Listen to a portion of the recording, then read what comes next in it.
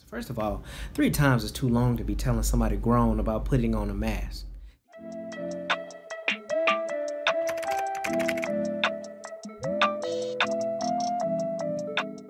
Good afternoon, ladies and gentlemen. Welcome back to another vlog of mine. My name is Thomas. I am Traveling Gun. So today I have it was originally a 5-day trip, but they offered premium pay, so I made it into a 6-day trip. So yes, I'm working a 6-day trip. I'm in the jet bridge because maintenance is on board, working on something right now. So this was like I said, originally a 5-day, and then I had 3 days off. My company offered 200% for more days to pick up trips, so I picked up an easier trip. I don't have to go home. I just added it to the back end of this current trip. So I still have 2 days off instead of 3, and then I have another 5-day trip at the end of this month. So, and another thing about this plane, there's no PBS. So one of us have to read the announcements for the other. Today I have 3 legs. I do a Birmingham turn, and then I end up in Des Moines, Iowa tonight. So I'll see you guys once I get to Iowa. I'm back. I made it to my hotel here in Des Moines, Iowa. Today was very uneventful. I did read an email to where we have to wear a mask pretty much all the time whenever we're in public, with the exception of basically from like our car. But when we get on the employee bus, we have to wear a mask. When we're walking through the terminal, we have to wear a mask. Hotel shuttle, we have to wear a mask. Basically, until we get to our hotel room is when you can take the mask off. It's my first time actually staying in this hotel here in Des Moines. We used to stay in a different one. It's a small hotel room, but I'll give you a little tour. 1 bed, chair, you have the desk, window, not really a view, another desk here. I have a microwave and a refrigerator with the freezer part in it, and the bathroom.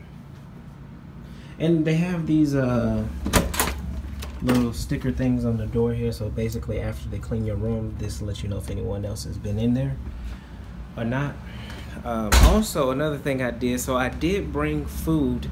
So I said this month I was gonna lose 5 pounds every trip that I worked. So last trip I lost 4 pounds. So I didn't quite hit my 5 pounds. So I'm gonna make up for this trip. I'm trying to lose 6 pounds, which is basically a pound a day because I'm working on a 6-day trip. So I did bring food. I brought pretty much, these are the carrots and celery, you know, for something I want to snack on. I did lettuce, which is salad. Pretty much is what I'm going for. Tomatoes. Also, what I'm going to do is I'm monitoring my food, so I'm going to eat it in this bowl, and that's the amount that I'm going to eat every single day. Of course, I brought some crackers just for me to snack on, some food like that. I do have to have some soda, just one a day. I do drink like 6 bottles of water a day on the flight. So another thing, if y'all hear my stomach growl at any time during this vlog, just pray for me. Just know I'm hungry. But the way my body is set up is I have to eat small portions, and that way that's how I lose the weight, and I do a lot of cardio. I've tried everything else. I lost 4 pounds basically last week without even actually dieting. So it's just me working out. So I know I'll probably lose more than 6 pounds with me actually, you know, watching my portions of eating and pretty much eating low-calorie diet. I forgot eggs, which I was gonna do. I forgot to boil me some eggs and have it with my salad. But I probably have like 1 cheat day in between this 6 days somewhere where I actually get some real food in my system. But that's kind of where I'm at with it. This actually is probably my 5th time actually bringing food from home, like an actual prep to where I actually cut up things. And I just recently bought this lunchbox with my suitcase with my allotment that my company gives, and this is the first time I've actually used it. So, but that's what I'm doing on this trip. I'm gonna be trying to lose 6 pounds for this on 6 days, basically 1 pound a day. Oh, another thing, let me tell you, crew scheduling can be, I don't know if they did this on purpose. So a person I worked with on my last trip, She's a line holder, but she swapped her 5-day for reserve because she didn't want to do it and thinking she wasn't going to get called. She was wrong. So they not only did they call her, they put her on the exact same trip that she swapped for reserve days. I said, man, crew scheduling know how to get you. But I'm finna go work out. I'll see you guys tomorrow. Good morning, everyone. Today is day 2 of 6 for me. I have a 5:30 van. I've been up since 4:30 this morning. Today, I only have 2 legs. I go from Des Moines to Minneapolis, and then I have the long leg, which is Minneapolis to Charlotte. And I'm 85% sure that this used to be a mainline flight, and we did not do this, at least not out of Atlanta. If anything, they probably would have done it out of Minneapolis or New York, but I haven't heard anybody say that they've done this route before. So this is probably one of those things of consolidating to us versus because of flight loads. So I'm doing Minneapolis to Charlotte, which is boring because we're still not doing a service yet. The only thing I might be doing differently on this flight is serving beer and wine if they cater us with it. So that's the only difference that I see doing. But other than that, I'm going to be sitting for 2 hours doing nothing and twiddling my thumb. But I'll see you guys once I get to Charlotte. If anything comes up, I'll make sure I'll let you guys know.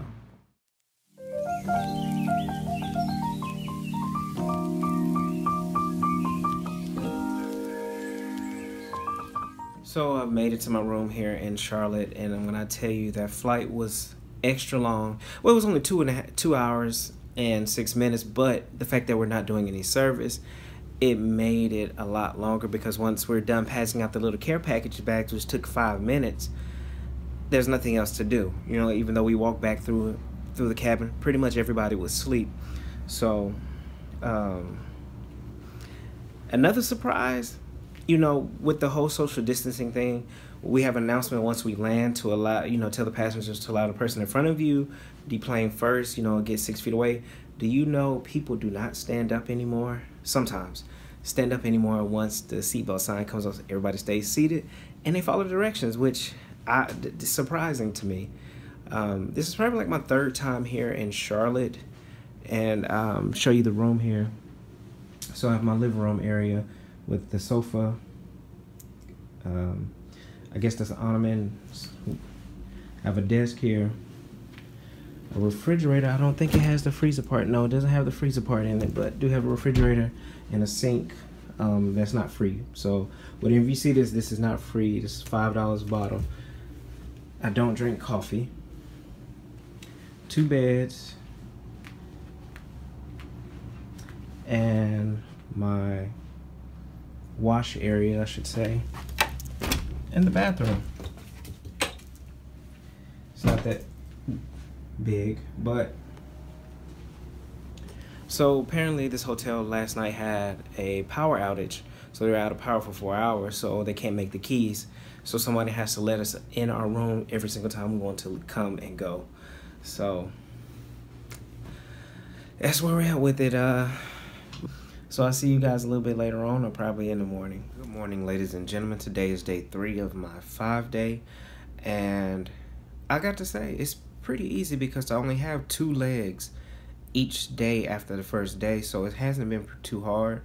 My next 5 days have a little bit more legs than that, but today, again, I have only 2 legs. I go from Charlotte back to Minneapolis, and then from Minneapolis to Madison, Wisconsin, which this will be my first time in Madison, Wisconsin, or ever going to Madison, Wisconsin at all. Other than that, there's nothing new that's going on with me or the company, because I did swap my schedule around again at the back end of this 5-day when I said I did pick up something else, but there was another trip that was in open time and I just swapped it out because I didn't have to sit as long in between the next flight once I get done with this trip, and I get back a lot earlier on the 6th day.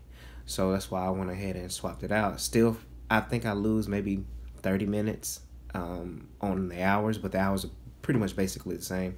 So I went ahead and swapped that. But today our schedule drops today, so I'll let you see my reaction to my schedule and what I got, and if I got what I bid for next month. And next month is my birthday month, so I'll see if I got my birthday off or not. So I'll see you guys a little bit later on today.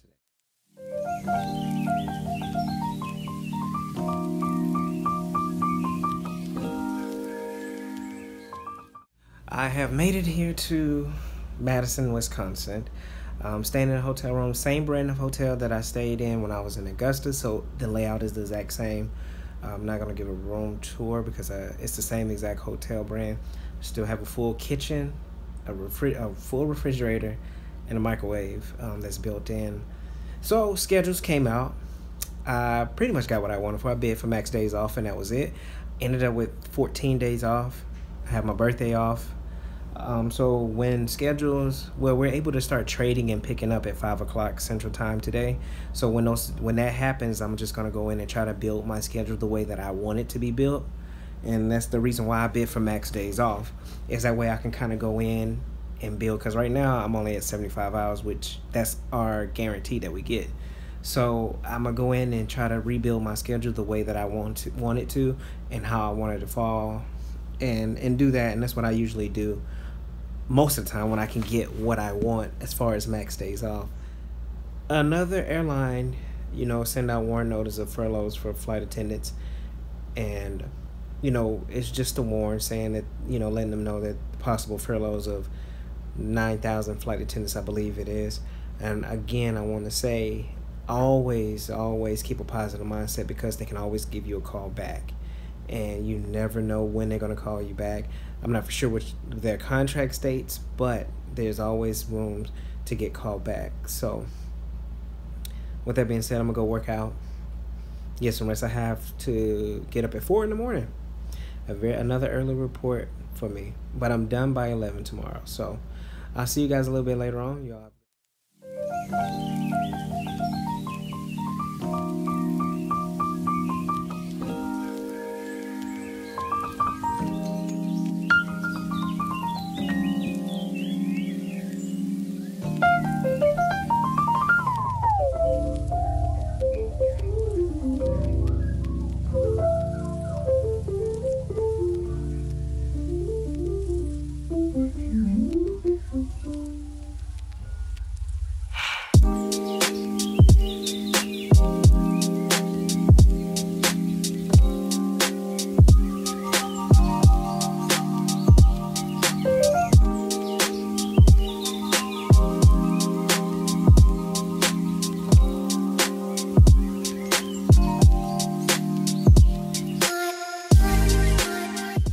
Good morning, everybody. So I'm in Cleveland, and I know I was just in Madison, but I wouldn't say woke up late. I hit the snooze button too many times, and I was rushing to get ready this morning, so that's why I didn't speak to you all this morning. So I am here in Cleveland. You know what? Yeah, it has a beanbag, as you can see from the little slight room tour. This is my first time staying at this hotel. This is my actual second layover in Cleveland ever. Today, you know what? I'm not even tired. Usually I'm so used to saying today's go home day, but I'm on a 5-day instead of a 4-day. But it hasn't been hard. I'm not tired from working because it's only been 2 legs per day since the first day. And I think tomorrow I have 3 legs, well 4, because I did pick up on the back end of this trip. So I'm not tired from working, just tired from, getting up early in the morning is basically what it is. It's just really getting up early in the morning, not even the work, because it hasn't really been long routes. So today I just went from Madison back to Minneapolis, and then Minneapolis to Cleveland, and that's all I did today. Still trying to finesse my schedule for next month to try to pick up some things and just get it the way that I want it to be. Other than that, there's nothing new here. It is 11 o'clock Eastern time in Cleveland, so I'm pretty much finna, probably eat something or take a little nap, and then I'm gonna get up and go work out, because it's early enough for me to take a nap and it not affect me later on tonight. So that's what I think I'm gonna do, and I'll see you guys tomorrow. Good morning, everybody. Today is day 5 of my 6-day trip. I did the same thing I did yesterday. Well, yeah, yesterday. Woke up late, kept hitting snooze, but yesterday my dumb behind worked out, came back to the room, took a shower, and I ended up falling asleep around 4 o'clock, which I tried not to do, and I woke up at 8. So I couldn't go back to sleep until 3 o'clock this morning, so I slept for about an hour. I have about 5 minutes to get downstairs for the van. So I'll see you guys a little bit later. I have an 11-hour duty day today. I go from Cleveland to Detroit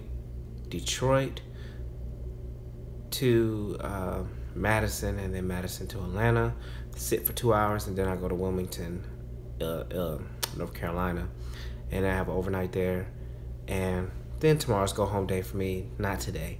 So I'll see you guys a little bit later on once I get to Wilmington. So I made it to my hotel in Wilmington, and this is the add-on that I picked up from on the back end of my 5-day that I'm working. So I have to be up van 6 tomorrow, and I do the one leg back to Atlanta, and I'm done.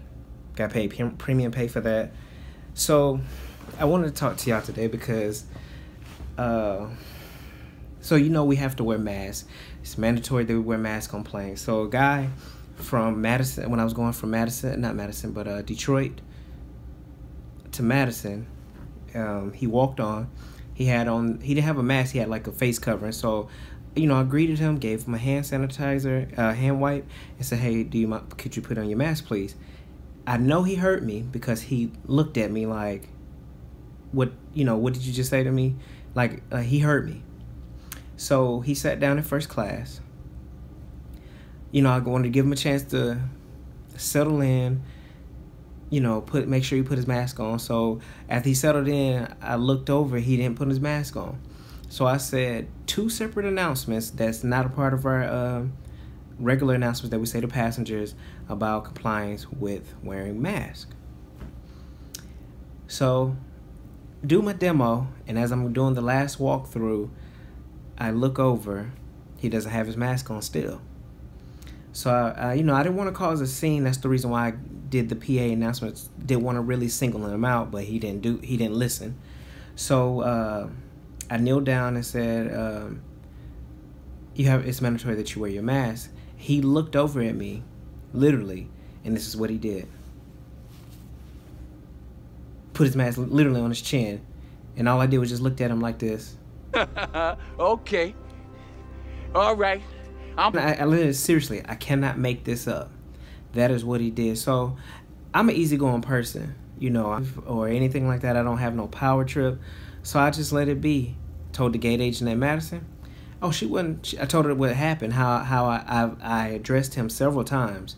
She was like, oh, he's not going to be flying with us until the pandemic is over with. Boom. And it's out of my hands now. You know, I gave him a chance. But while this was going on, I was in mid-flight checking my email for work, and it said we have to tell the passenger 3 times. We have a warning card or whatever that we give them 3 times. First of all, 3 times is too long to be telling somebody grown about putting on a mask. These kids comply more than these adults, which I can have more patience with the kids because they're children. So that was, you know, my day to day. As far as that's the first time I've had somebody that literally did not just want to put on a mask. Like I said, I'm not finna argue with you. I'm not the one to argue whatsoever. I'm not gonna press it. I'm gonna just be like, okay. Because I can be petty. But other than that, listen, your boy is tired. Like, what I mean tired, I'm sleepy.